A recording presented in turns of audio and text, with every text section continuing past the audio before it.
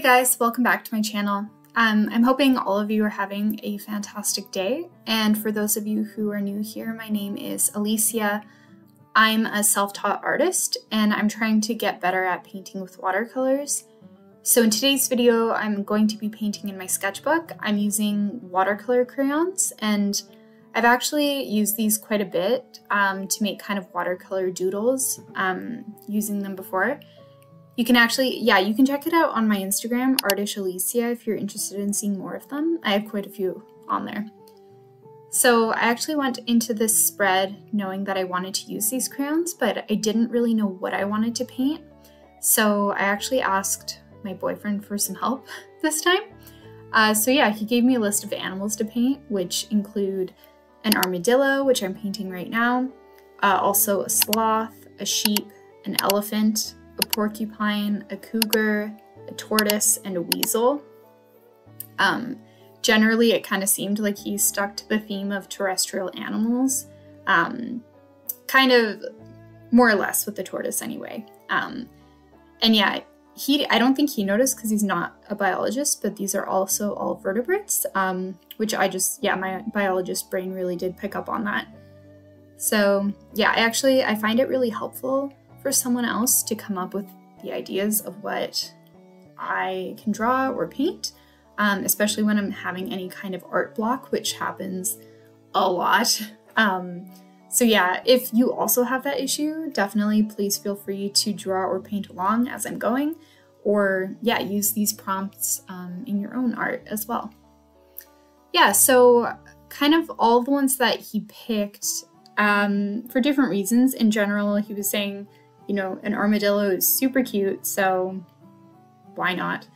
Also, the sloth, he's a big fan of sloths, and he thinks the internet's being mean to them right now, which I'm not sure what that means, but according to him, that's reason enough.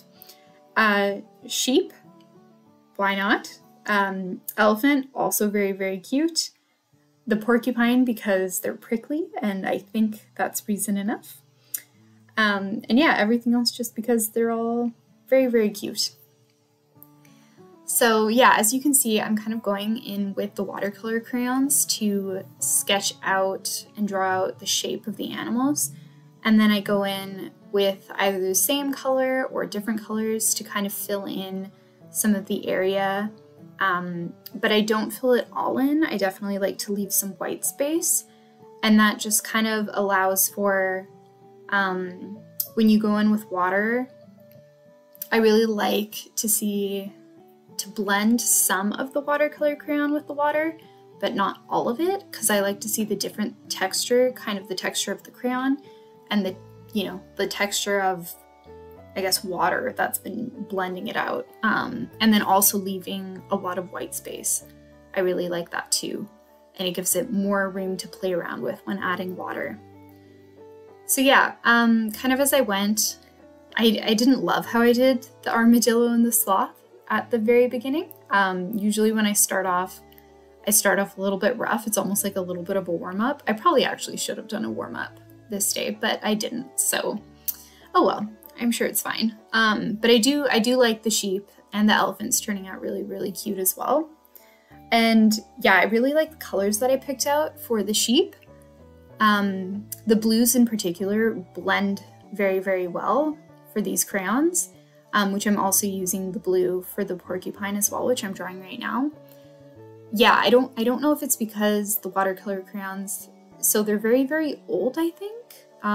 Just randomly found them in my parents' house one day. I don't know how old they are, so the blues blend out really, really nicely with water, but not all the colors do.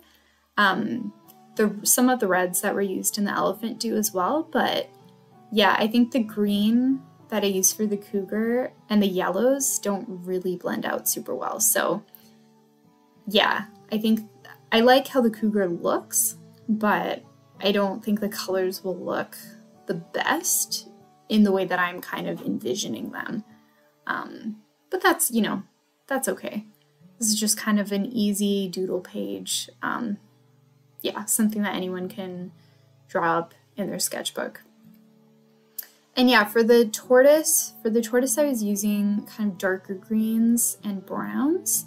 which I think these ones blend fairly nicely. But yeah, we'll kind of see. I think they're okay.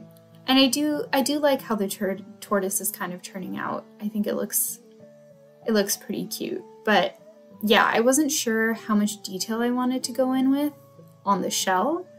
I kind of ended up, yeah, I did kind of end up making all of the little shell details for the most part. Yeah, we'll see how that one turns out. But yeah, here I have the weasel that I'm drawing, which I really, really like.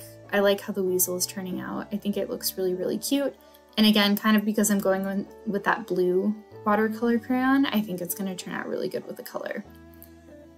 And yeah, after I draw out all of the different animals, I go in with just a clean paintbrush with some clean water to kind of start blending them in. And again, unfortunately, the armadillo is kind of like the test animal right now because yeah, the blending didn't look super good in my opinion. And then for the sloth, I mean, I think I don't know. The colors seem to be blending, but I think my biggest issue with the sloth is that it looks more like a big or a teddy bear than anything else. It doesn't really look like a sloth. Yeah. But at least for the sheep, like I said, I really, really like when the blue blends out. So yeah, I really like the look of this. And if you see when I go in with the paintbrush, I'm very, very careful not to just overwhelm all of the crayon with water so that it doesn't fully blend out. So yeah, there's like bits of white in there, and then you can still see that difference in texture that I was talking about. Yeah, I definitely really, really like the sheep. And yeah, as I go, please let me know what, or if you like any of these animals that I'm painting, or if there's any that you prefer, or yeah, things that I could improve upon. I'm always down to hear some constructive criticism to try to get better and improve. And I know this sketchbook was just kind of a fun way to go about a fun page of doodles. Very low effort, it's not very intimidating to use as well, whereas I don't know why, but I personally find when I'm using watercolor paints that they're much more intimidating to use. It might also be because they're more expensive, and so it stresses me out a little bit to be using them, whereas yeah, the crayons are, I mean, like I said, I found them randomly in my parents' house, so I'm actually not sure how good of quality they are, or if they're expensive or anything like that. I have absolutely no idea, but yeah, that's okay. Yeah, so kind of as you can see, I actually really like how the water is blending out the tortoise, the legs here. Yeah, the dark green seems to blend pretty nicely as well. I didn't want to overwhelm it with water again to kind of leave some white space there, and same with the shell. The brown actually seemed to be blending out pretty nicely too. Even though it didn't really with on the cougar above, the brown wasn't super blendable there. But yeah, we're back to the weasel, which again, I think I'd have to say that the weasel is my favorite animal that I'm made in this sketchbook spread. Yeah. Partially because I actually drew it out pretty nicely as opposed to like the armadillo or something, but then also because I love the blue and I love how it's blending. I just think it looks really, really cool. And that was definitely the effect that I was generally going for, but you know, that's okay that it doesn't work out with all of them. Well, yeah, yeah, that's the end of the painting of the animals, but as usual, I need to write out the names of all the animals, even though I think it's pretty obvious for the most part, maybe except for the sloth. But yeah, thank you everyone so much for watching this video. I hope you enjoyed watching all these little watercolor doodles, and I hope that maybe it helped to inspire you to paint them as well, or create something if you're having an artist block or anything like that. I always have a really fun time working with watercolor crayons, so I really always try to encourage people to use them as well. It's just an awesome way to loosen up a little bit And yeah, the fact that they're not intimidating to use at all is really, really nice and really, really helpful.